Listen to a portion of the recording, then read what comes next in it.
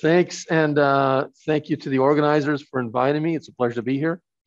For those who were attending the mini course last week, that was fairly technical, and we were proving a lot of things. So this is going to be a change of pace.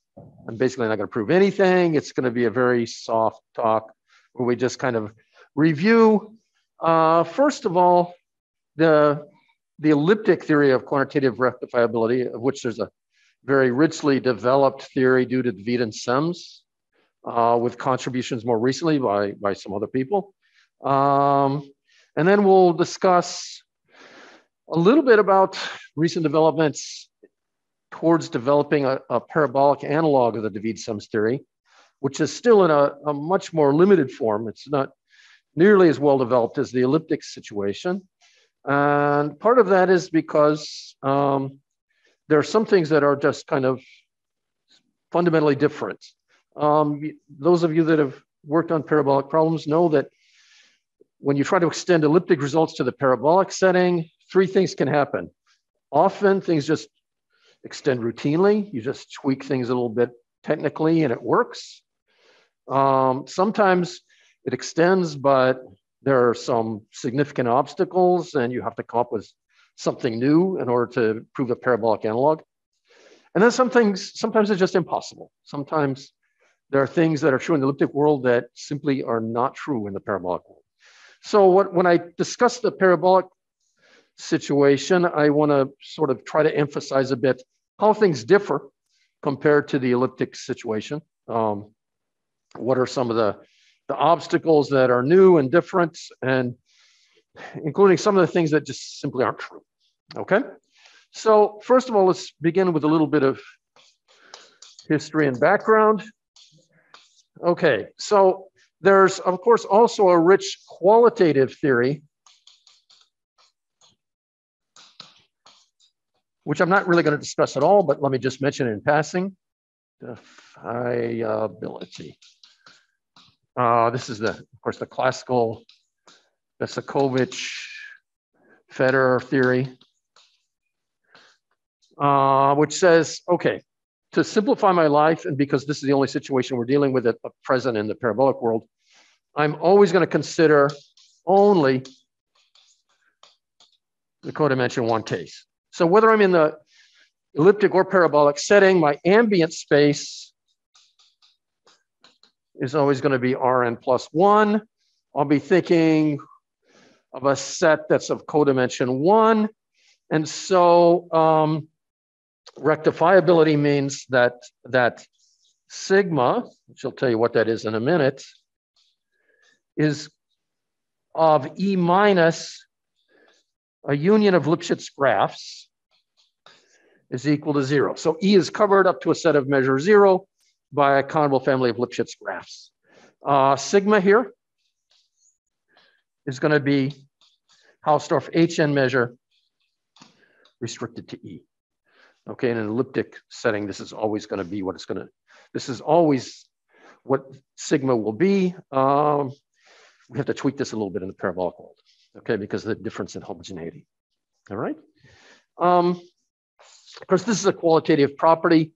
This is a qualitative situation geometrically, and therefore when you tie this, which you can do, to various harmonic analysis properties, those are also going to be qualitative.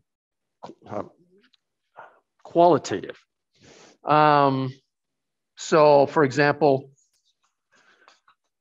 so this is tied to qualitative harmonic analysis properties. For example, existence of principal values of SIOs, singular integral operators, contributions here of Matula, Price, Tolsa, and also absolute continuity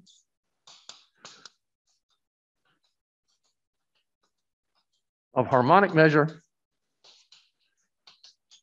with respect to sigma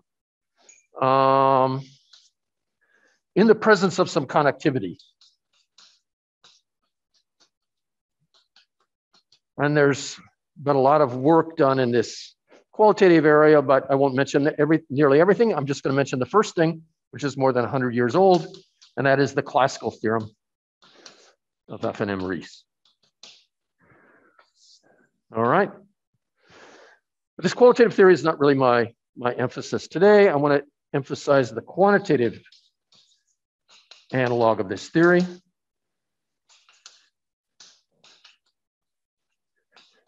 And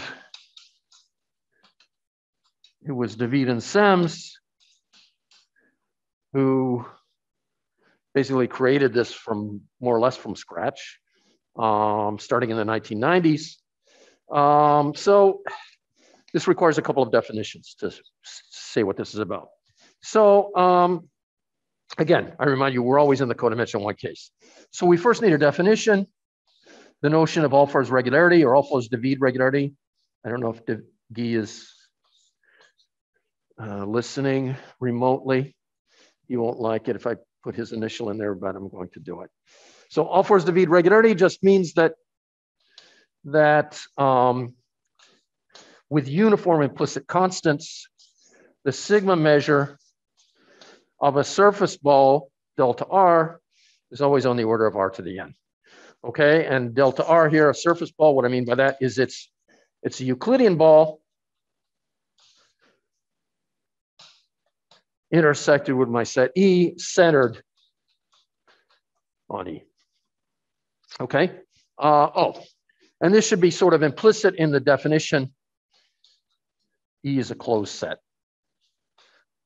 So typically we define Alford's David regularity to be applying to closed sets. All right. So then the next definition, which I'll abbreviate henceforth as UR for short. So this stands for uniform rectifiability. In other words, quantitative rectifiability.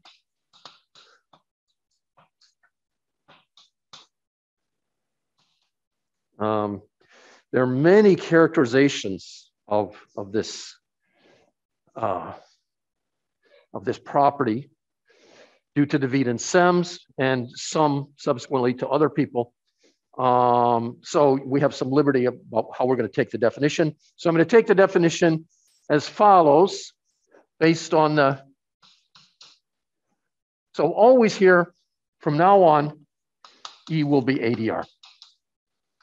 So implicitly we're assuming that, okay? So these definitions apply to ADR sets, all right? So then E is going to be UR if it satisfies GL, the geometric lemma, which actually was first introduced by Peter Jones in connection with what he called the analyst traveling salesman problem. So what does the geometric lemma say? It says we're going to define a quantity, beta of R and X, and let me define the square of it. It's going to be defined to be the mean value over the surface ball delta R of X of, sorry, I need to take an infimum here. I'll tell you what I'm taking the infimum over in a second. P is going to be a hyperplane.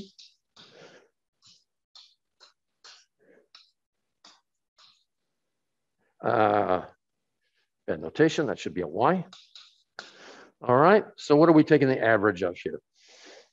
We're taking the distance from Y to a hyperplane P, dividing by the scale R, squaring it, we take the average of that, then we take the infimum over all hyperplanes P, okay?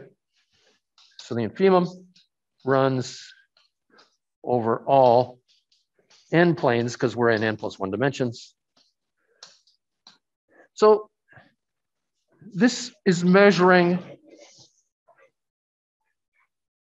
somehow quantitative flatness, because then the condition is the criterion that the measure d mu of Rx, defined to be beta squared of Rx dr over R dx is a Carlson measure on 0 infinity cross E. E endowed with a sigma measure. And when I write dx, I should write d sigma of x. All right. Okay, so meaning that the soup over all, let's say, z and e, and all r bigger than 0, of 1 over r to the n, integral 0 to diameter, 0 to r, integral over delta r of z, beta squared of Rx dx dr over r, d sigma of x, dr over r, is, which we'll call the Carlson norm of mu, is finite. Okay? All right. So let me point out that this is a condition of quantitative flatness, right? Because somehow these betas are measuring proximity to a hyperplane.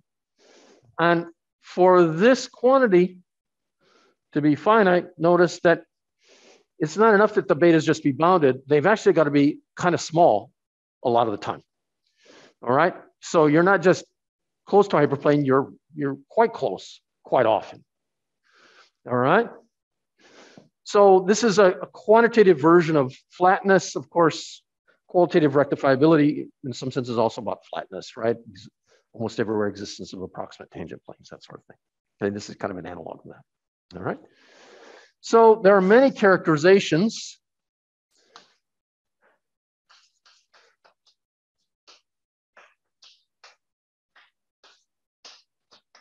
of uniform rectifiability. Let me begin by many of the classical ones due to David-Semmes.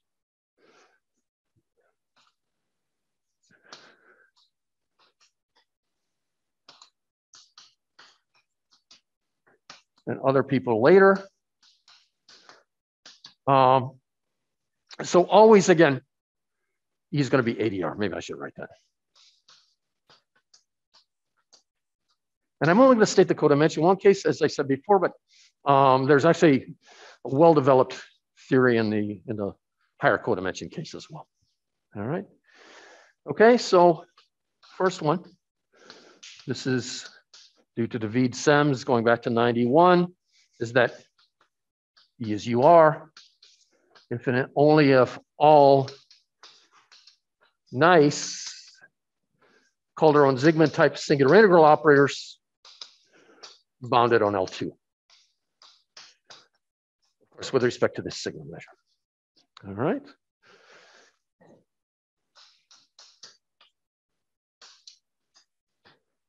Another characterization a couple of years later.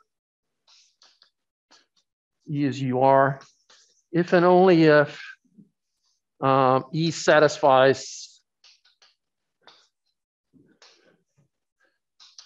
the bilateral weak geometric lemma.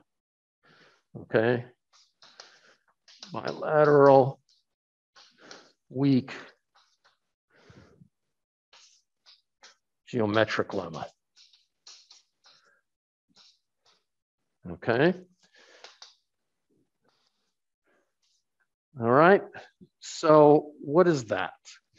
That says the following thing. So given two positive constants, we're thinking of the eta as small and the k is possibly being kind of big. There exists a decomposition of the dyadic cubes of E. All right, so let me just digress for a second. This ADR property allows one to construct a family of, or a grid in quotes, of cubes in quote on E itself that have and enjoy basically all the properties that you would like that dyadic cubes enjoy. All right. In the setting of in the ADR setting, this is originally due to Guy David. There's a generalization, sort of a far-reaching generalization a few years later due to Michael Christ that everyone knows about. The refinements of that due to Huhtinen and Kerema. All right, so it's a very useful and important property about, well, basically sets with some kind of doubling property. ADR is more than enough to do this. All right, so these divide into, the dyadic cubes split into two parts, again, depending on the parameters eta and k. The good ones and the bad ones in such a way that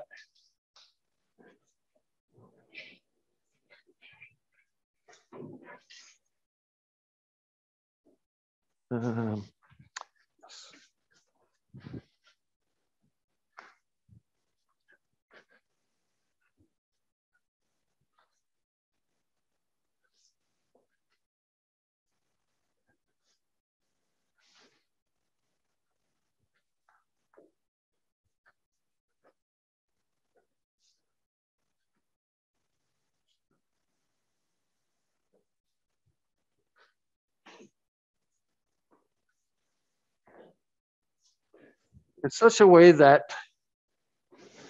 first, the bad cubes pack, meaning that for all Q in this dyadic grid, if you look at the sum of the Q primes contained in Q, such that Q prime is a bad one,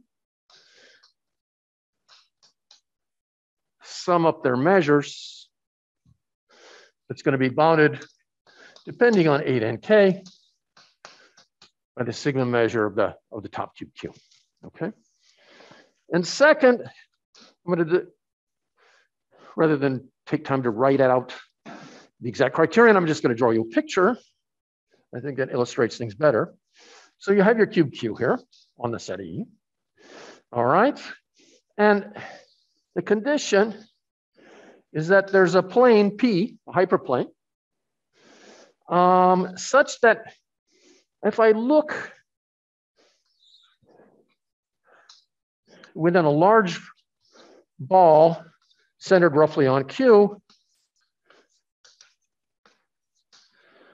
of diameter K time, or of radius K times the diameter of Q, and I make a sandwich here of thickness eta diameter of Q, then my set E is always trapped in the sandwich inside that big ball. But moreover, the proximity here is in the Hausdorff distance sense. So not only is the set close to the plane, but the plane is close to the set, which means not only are you in a sandwich, but the holes, if there are any, can not be any bigger than this. Okay? All right. So that's the second thing. So again, this is a sort of quantitative flatness. And let me emphasize that this is a so-called Carlson set condition, meaning a property whereby there's some good cubes that have a nice property, and there's some bad cubes that pack, and that's what you know. All right?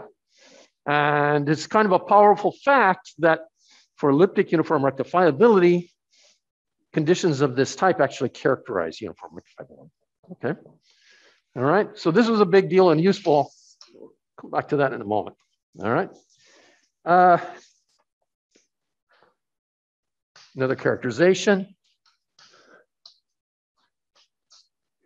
is that E is UR if and only if it has a corona decomposition.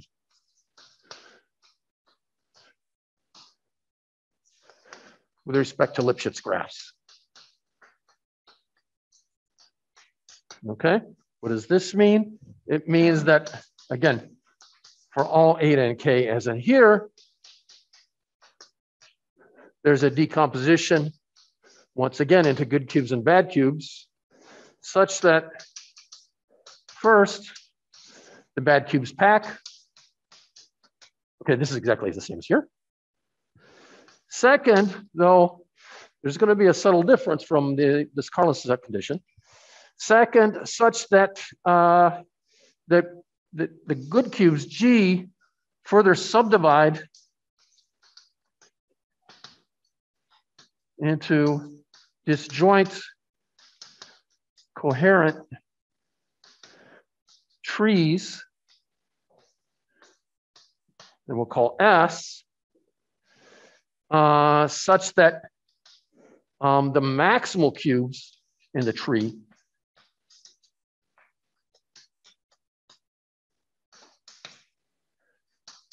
these guys pack, okay? All right. And third, such that for each S, there exists a Lipschitz graph gamma S, for which we have this kind of proximity, but not to a hyperplane anymore, to the Lipschitz graph, not in the Hausdorff distance sense necessarily, but such that, okay, here's the picture. We're working at scale of K times the diameter of Q. We have some Lipschitz graph here. Oh, I should have said the Lipschitz graph with a small constant, with Lipschitz norm, say less than or equal to eta. And such that inside this bigger, this dilated version of the ball, the distance from the set E to gamma S is less than or equal to eta times the diameter of Q. And this is for all Q and S. Okay. So let me point out the maybe subtle but significant difference between this and the packing condition here.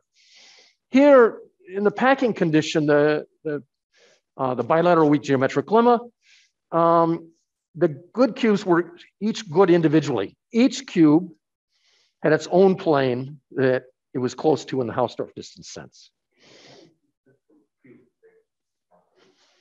Oh, well, what I mean is the E within this ball. Maybe let me call this ball BQ star. And what I should have written is that this is E intersect BQ star. Yeah, that's what yeah, thanks, Shabby, you're right. Okay.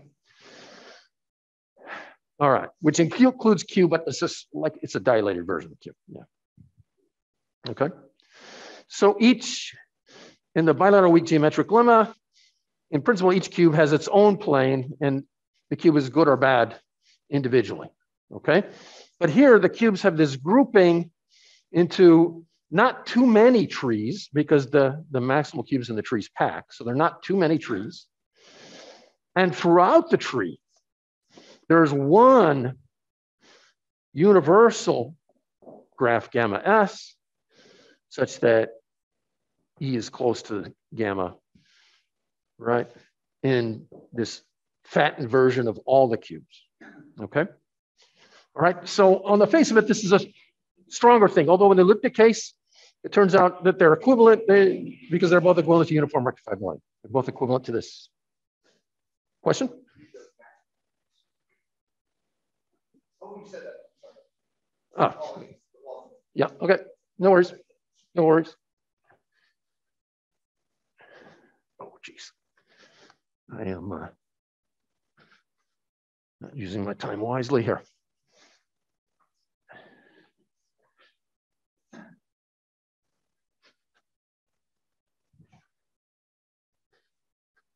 Okay. All right. So some more recent characterizations and related results.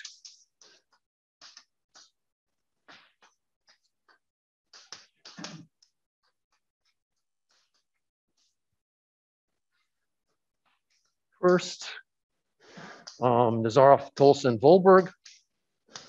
This was when, 2014? Is that E as you are is actually implied by just having a very small number of singular integrals, very special singular integrals being bounded on L2. And that's the gradient of the single layer potential. Okay, S equals the single layer potential for the Laplacian. Of course, the other direction is already subsumed in the earlier work of David-Semmes, right? Because this is, in particular, this is a nice singular integral. So we already knew that this implied this, but the new thing was this. Oh, I should also mention that there was an earlier version in the case where n equals 1 in my terminology. That was due to Meldikov, Mattila, Meldikov, and Verdera.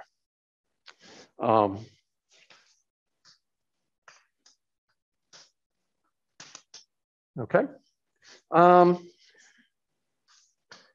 Second is that E is UR if and only if bounded harmonic functions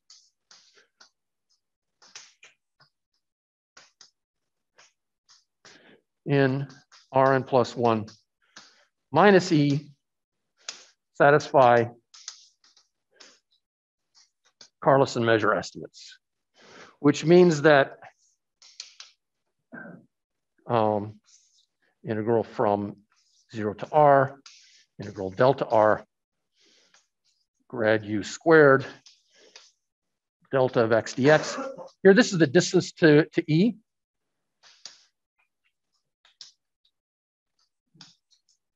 That this should be less than or equal to, well, we need to normalize by the L infinity norm times R to the n, which is, of course, since we're in the ADR world, comparable to this guy. Okay, so one direction of this, this direction is joint work with Chema Martell and Svetlana Meibaroda. That was 2016, and the opposite direction is due to Garnett, Morgaglu, and Tolsa a couple of years later. Okay, and then let me mention one related thing, which is something that just appeared recently, fairly recently, joint with Jonas Azam, Chema Martell, Mihalis Morgaglu, and Javi Tolsa, which is that is UR plus some weak connectivity. I won't take time to get into that. Oh, this is assuming not just ADR, but also, yes?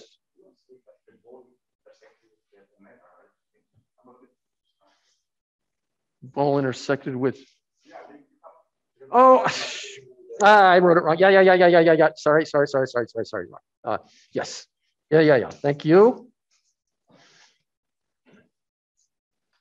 Yes, an X with X for X in E. Yeah. Thanks. Yeah. Okay. So, assuming that E is the boundary of some domain, E is ADR, and omega satisfies a corkscrew condition, which says this, that if you have a ball of radius R centered on the boundary, then if omega is on this side, then there's a point inside whose distance to the boundary is bigger than a constant times R. All right. So this is true if and only if, I won't take time to write down what this is, but this means that the Dirichlet problem is solvable with data in LP for some finite P. And that means that you specify the data in LP and you have non-tangential control of the control of the non-tangential maximal function of the solution in LP. All right. Okay. So I'm burning up my time here. There was one other thing that I wanted to mention, which is the notion of big pieces. I may have to scrap that.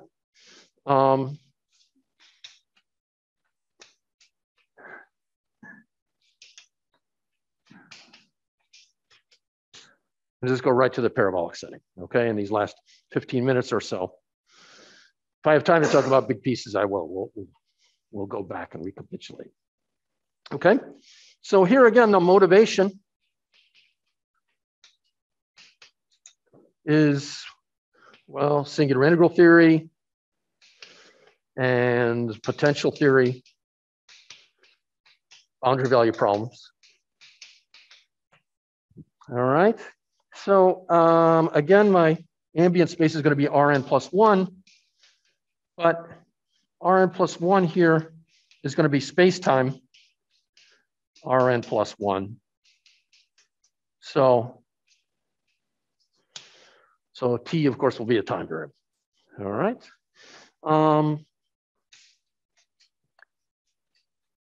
We'll define a parabolic length of a vector xt. And this is the natural homogeneity for parabolic problems that you count T as the square root.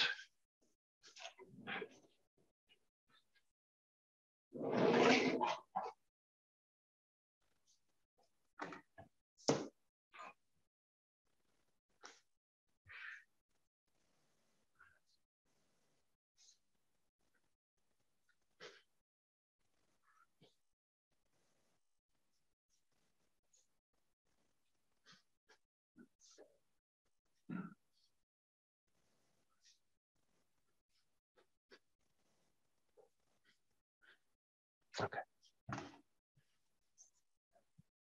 And let me define a parabolic cube in the following way. So for me, I'm going to have the time axis run horizontally. And there could be up to n dimensions this way. And a parabolic cube IR has dimensions R in all the space variables and R squared in the time variable. All right, so let's notice that in Rn, say, if this is an n-dimensional picture, the volume of IR is going to be R to the n plus 1, right? So I'm going to let, from henceforth, D equals n plus 1 is going to be the so-called homogeneous dimension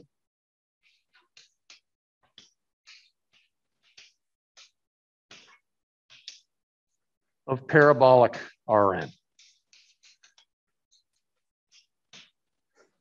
And then for a codimension 1 set E contained in parabolic spacetime Rn plus 1, we're going to define sigma on E to be parabolic Hausdorff measure of parabolic dimension n plus 1 restricted to E. And this means this is defined in the same way as standard Hausdorff measure, except that you cover by parabolic cubes rather than standard cubes, or by cubes whose diameter measured in the parabolic distance is at most a certain size. And then the power that you raise the diameter to is n plus 1, okay? All right. So then some quick definitions. PADR, parabolic ADR, means that with this sigma, R to the D is comparable to sigma of delta R. And here delta R is going to be an n plus 1 dimensional parabolic cube IR intersect with sigma. Of course, this will be centered on the set E. All right.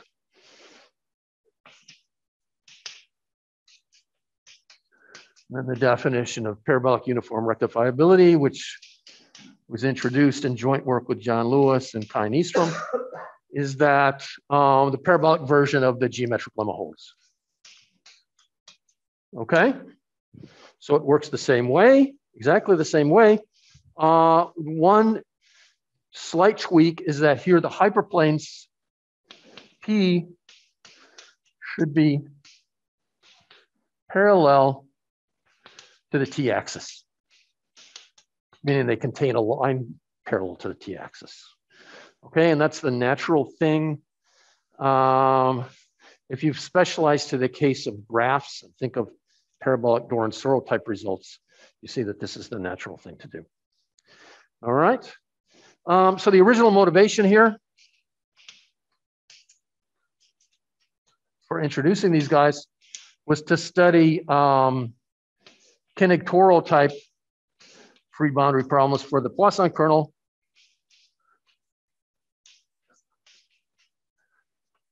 In the parabolic setting.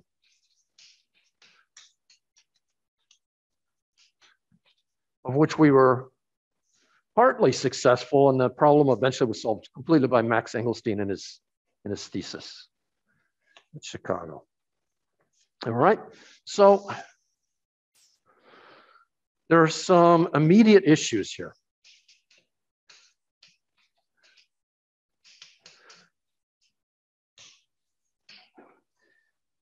First of all, we saw earlier, especially in this corona characterization, that Lipschitz, or even in the original definition of rectifiability itself, that Lipschitz graphs are somehow fundamental to the subject in the elliptic case. But it turns out that the right substitute in the parabolic world for Lipschitz graphs is not Lip 1/1/2 graphs. Okay. For example, there was a conjecture of Hunt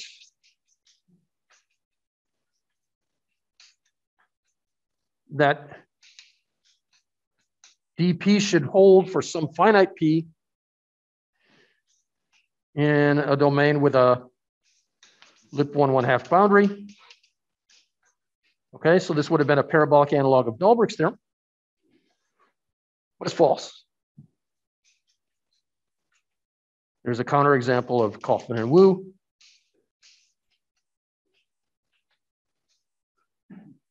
In 88.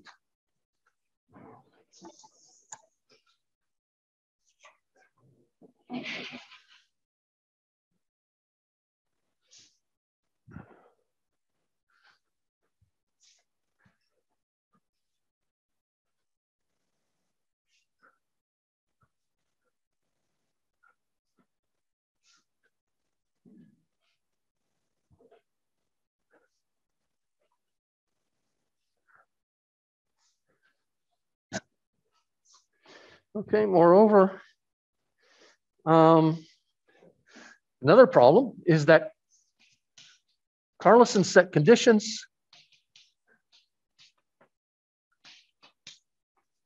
do not characterize parabolic UR. All right.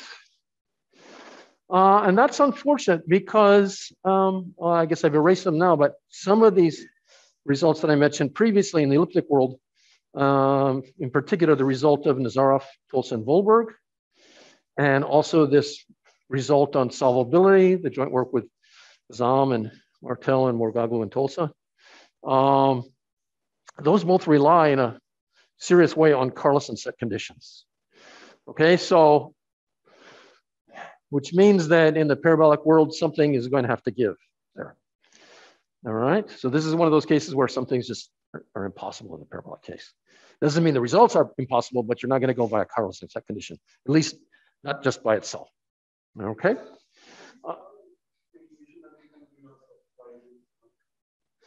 Why is this not true? Oh, well, because why Carlson set conditions don't work?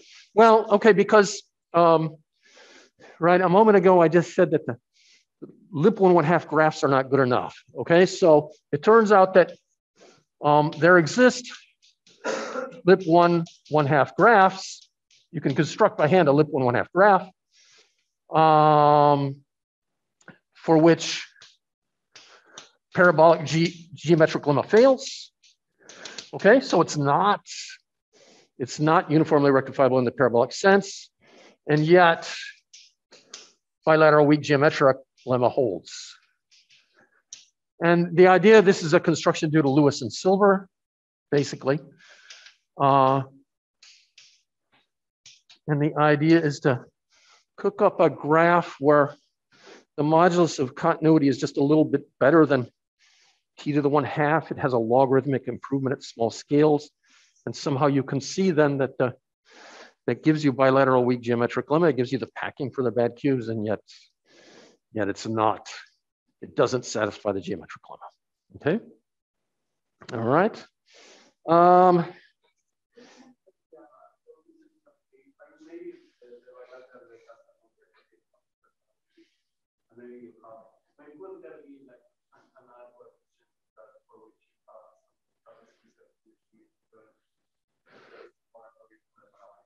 That's not like the bilateral weak geometric lemma?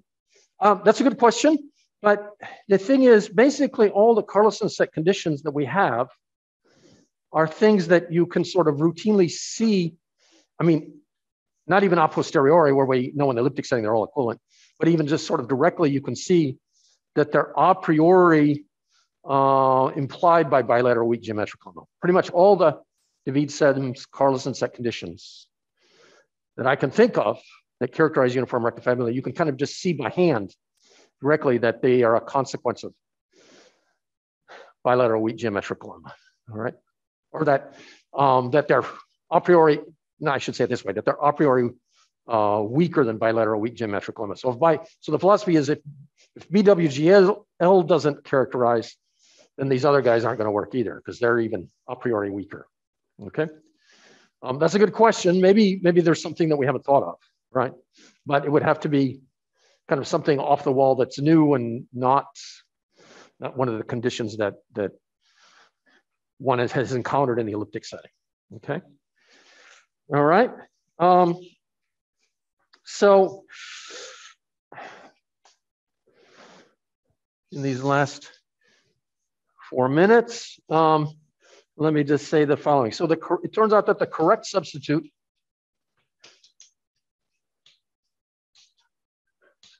for lip 1/1/2 is what we've come to call regular lip 1/1/2. Okay. And these are, well, one way to say it is that these are regular, or these are lip 1/1/2 graphs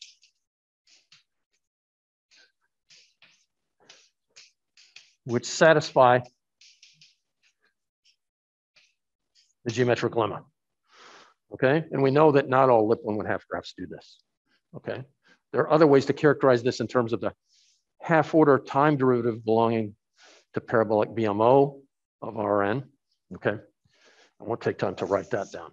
All right, but we know these are the right ones now because it turns out that for a lip 1/1/2 graph, we have that, let's call it sigma. You know that sigma is R lip if and only if all nice parabolic singular integrals, SIOs, are bounded on L2. This is partly due to Lewis and Murray and partly due to me.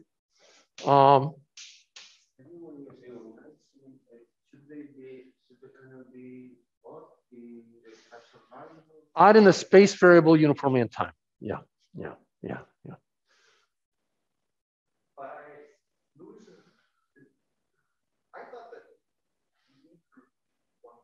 This is just for graphs, John. No, but also we get to point out, right? Oh, that's at least that makes sense to non-quadrant space.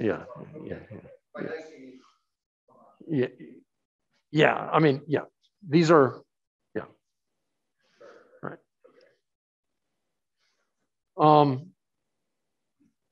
Yeah. Okay. So yeah. Let's see. Second thing is that sigma is an R lip if and only if dp is solvable in the domain above the graph.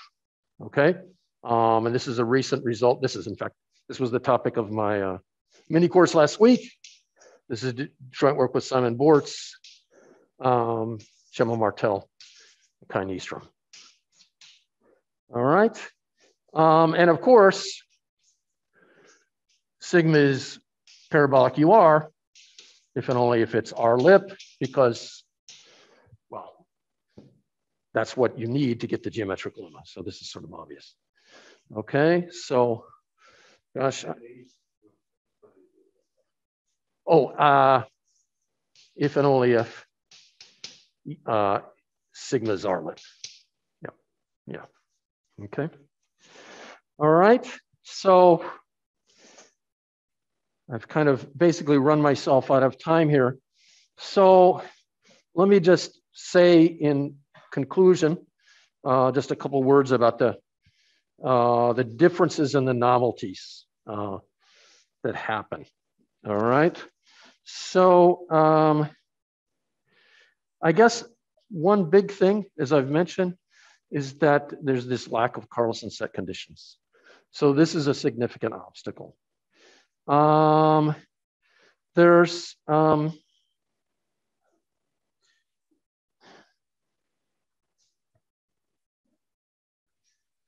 do I want to just say in words? There's one other thing that I want to say is that this is a characterization, this joint work with Simon Bortz, John Hofmann, Jose Luis Luna, and Kaj Nyström, is that E is parabolic UR, if and only if it satisfies a parabolic version of the corona condition, if and only if it satisfies big pieces squared of R-lip graphs, okay? So this is meaningful only to those of you that know what big pieces means, but it's a way of saying that you have ample, at each scale, you have ample coincidence with a good set. And VP squared means that you have ample coincidence with sets that have ample coincidence. The interesting thing here, the thing that's kind of new and different, one direction is kind of routine. The thing that's, and hence UR. This is easily seen to be equivalent to parabolic UR. The new and interesting thing is this direction, because first it actually turns out to be a generic property, and it turns out that corona in terms of any family of ADR sets gives you BP squared of that same family. And the second thing that's interesting here is that this is, I mean, it's not just very generic, it's very general. It holds in this generic sense, it holds in metric spaces. It's not even it's just this sort of very general fact that corona apply BP squared. And I guess that's probably the most novel thing that's arisen in this work at this point. So anyway, I've run my time over by about 3 minutes, so let me stop here. Thanks for your attention.